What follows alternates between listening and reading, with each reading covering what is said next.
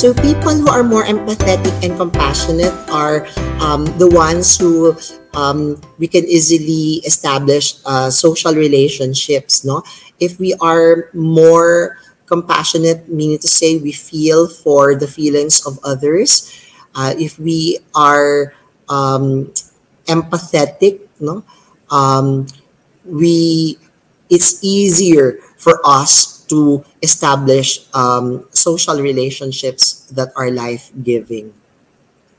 People who have high empathy and they have high sense of compassion, they have a more integrated social life.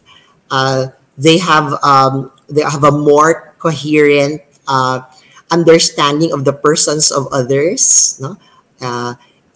And connection is easier. Connecting with other people is easier because they move out from their egocentric mode and reach out, no, to other people, no, as their own.